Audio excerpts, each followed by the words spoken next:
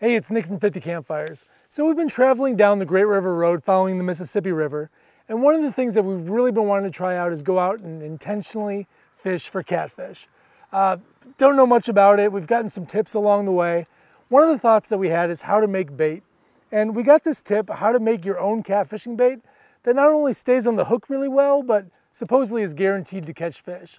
So what I'm gonna do is I've got a package of the cheapest hot dogs we could find. They cost us about $1. I've got a jar of garlic, a package of Kool-Aid, and some water. What I'm gonna do is I'm gonna slice up the hot dogs, put them inside of my quart-sized baggie. I'm gonna add a couple scoops of garlic on top of that. I'm gonna pour the package of Kool-Aid over the top, and then add just enough water to coat the Kool-Aid.